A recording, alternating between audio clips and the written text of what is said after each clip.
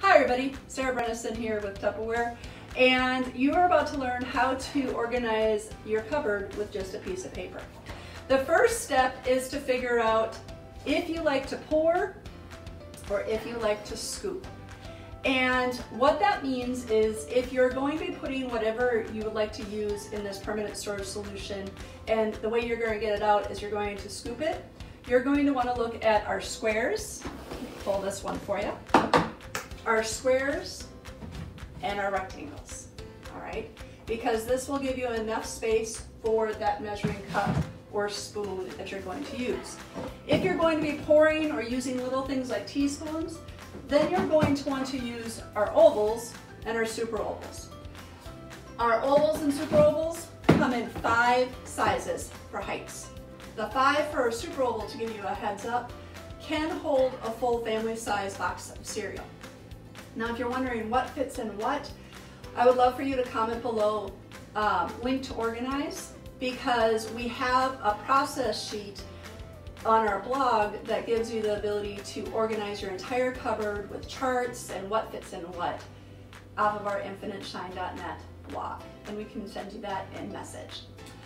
Once you figure out if you're scooping or if you're pouring, you need to figure out measurements, and that's where this piece of paper comes in, because a piece of paper, a standard size paper, fits about the same size as a rectangle. So if you can lay a piece of paper into your cupboard, then you know that you're able to put a rectangle into your cupboard too. So let's prove it.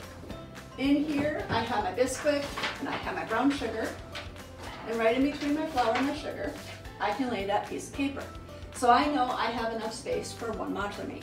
And you can take individual pieces of paper and go across your entire shelf to see how many rectangles that you can get into. Now remember, on our rectangles, 2 super ovals can fit. So if one piece of paper can fit in that space, you know that also 2 super ovals can fit on top or beside it. Likewise, if it does hang over just a little bit, like this one is right here, you know you're going to want to use squares and ovals instead. And sometimes you just need to use squares and ovals anyways, because that's just what fits whatever it is you're going to put in it better. Once you figure out a plan, those planning sheets that we mentioned that are on infiniteshine.net help you figure out exactly which ones you want to get at the time that you want to buy them. Now, if you're watching this in real time, now through January 27th, 2021, Modular Mates are on sale. We have them on sale in sets and we have them on sale in singles. So contact your Infinite Shine family member with the link for them to shop so that you can see what options are available.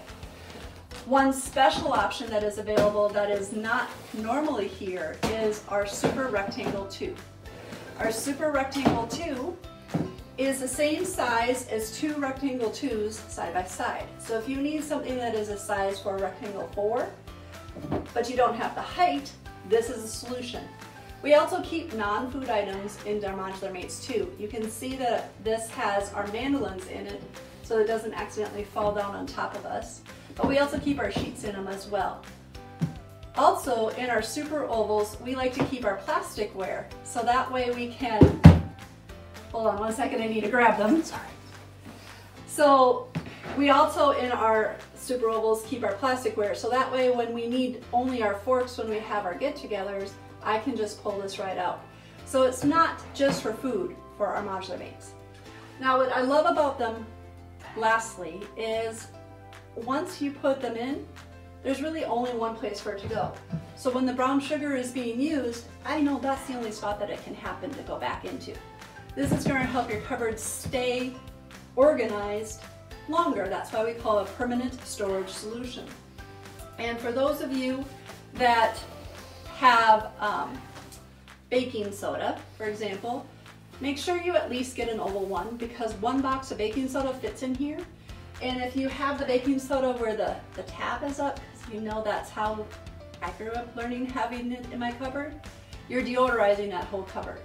Where when you put it in here, it's not going to go anywhere, and that leavening agent that you're going to add to those cookies actually will work instead of adding all the scents that are inside. So for those of you who have Modular Mates, what do you love about them? If you have pictures of them, I would love for you to share them in the comments below. And if you don't have Modular Mates and you want to learn more, let us know and we can send you a message to help you get started. Thank you so much for joining us.